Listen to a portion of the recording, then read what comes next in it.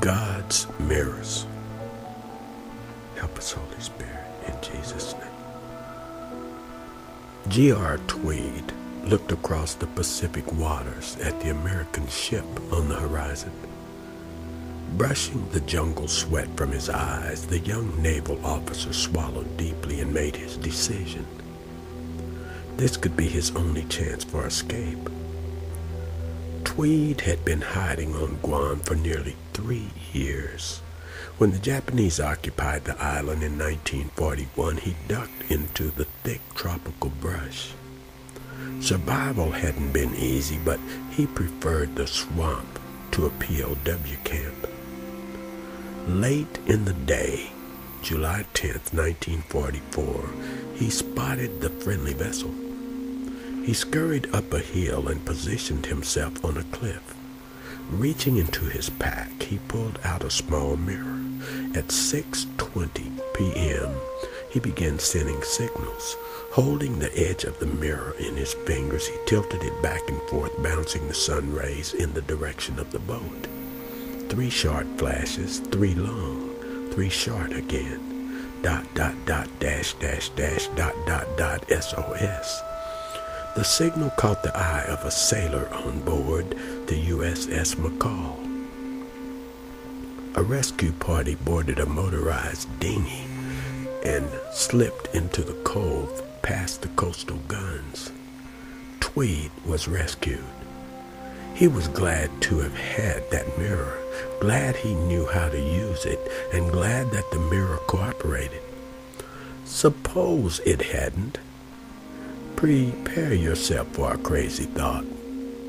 Suppose the mirror had resisted, pushed its own agenda. Rather than reflect a message from the sun, suppose it opted to send its own. After all, 3 years of isolation would leave one starved for attention. Rather than sending an SOS, the mirror could have sent an I am, look at me, an egotistical mirror. The only crazier thought would be an insecure mirror.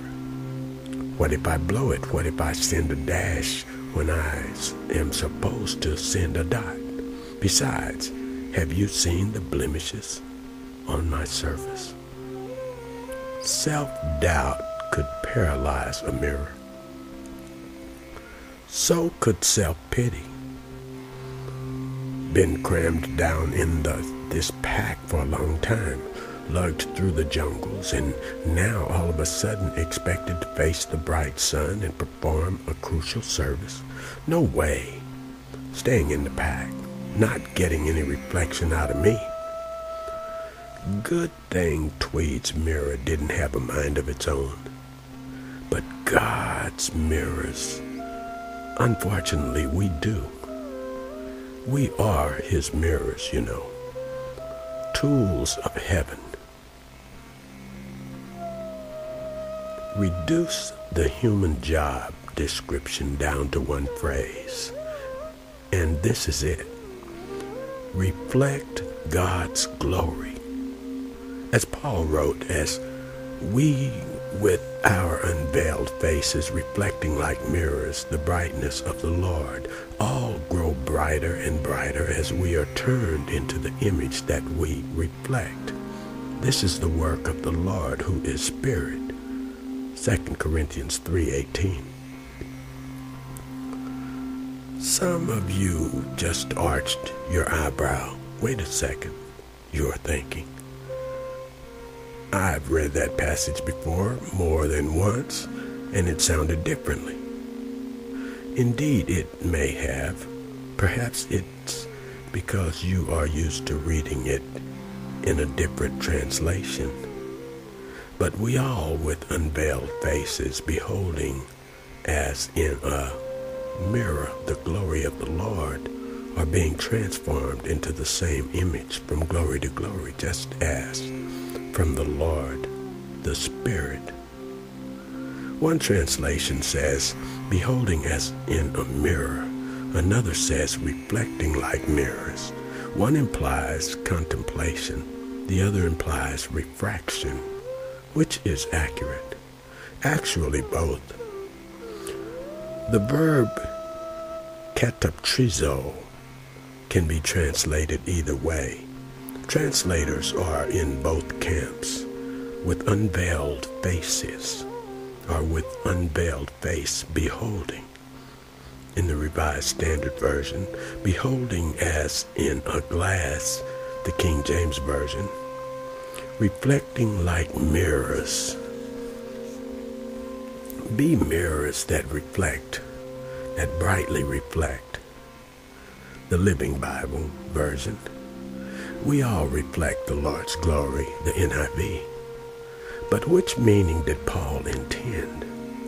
In the context of the passage, Paul paralleled the Christian experience to the Mount Sinai experience of Moses. After the patriarch beheld the glory of God, his face reflected the glory of God. The people of Israel could not bear to look at Moses' face, for his face shone with the glory of God, 2 Corinthians 3:7. The face of Moses was so dazzling white that the people of Israel could no more look right at him than stare into the sun, 2 Corinthians 3:7. Upon beholding God, Moses could not help but reflect God. The brightness he saw was the brightness he became. Beholding led to becoming. Becoming led to reflecting. Perhaps the answer to the translation question then is yes. Did Paul mean beholding as in a mirror? Yes. Did Paul mean reflecting like a mirror? Yes. Could it be that the Holy Spirit intentionally selected a verb that would remind us to do both? To behold God so intently that we can't help but reflect him. What does it mean to behold your face in a mirror? A quick glance, a casual look? No. To behold is to study, to stare, to contemplate. Beholding God's glory then is no side look or occasional glance. This beholding is a serious pondering. Listen. Isn't that what we have done? We have camped at the foot of Mount Sinai and beheld the glory of God. Wisdom unsearchable, purity unspotted, years unending, strength undaunted, love immeasurable. Glimpses of the glory of God as we behold his glory. Dare we pray that we, like Moses, will reflect it? Dare we hope to be mirrors in the hands of God, the reflection of the light of God? This is the call. Listen, whatever you do, do all to the glory of God, 1 Corinthians 10:31. Whatever means whatever. Let your message reflect his glory. Let your light shine before men, that they may see your good deeds and praise your Father in heaven. Matthew 5:16. Let your salvation reflect God's glory. Having believed, you were marked in him with a seal that promised the Holy Spirit. Listen, the promised Holy Spirit, who is a deposit guaranteeing our inheritance until the redemption of those who are God's possession, to the praise of his glory. Ephesians 1:13 and 14. Let your body reflect God's glory. You are not your own. Listen, glorify God in your body. 1 Corinthians 6:19 and 20. Your struggles, these sufferings of ours, are for your benefit. And the more of you who are one to Christ, the more there are to thank him for his great kindness, and the more the Lord is glorified. 2 Corinthians 4:15. See also John 11:4. Your success honors God. Honor the Lord with your wealth. Proverbs 3:9. Riches and honor come from you. 1 Chronicles 29:12. God is giving you power to make wealth. Deuteronomy 8:18. Your message, your salvation, your body, your struggles, your success, all proclaim God's glory. Whatever you do in word or deed, do all in the name of the Lord Jesus, giving thanks through him to God the Father. Colossians 3:17. He's the source. Listen, he is the source. We are the glass. He is the light. We are the mirrors. He sends the message. We mirror it. We rest in his pack, awaiting his call. And when placed in his hands, we do his work. It's not about us. It's all about him. Mr. Tweed's use of a mirror led to a rescue.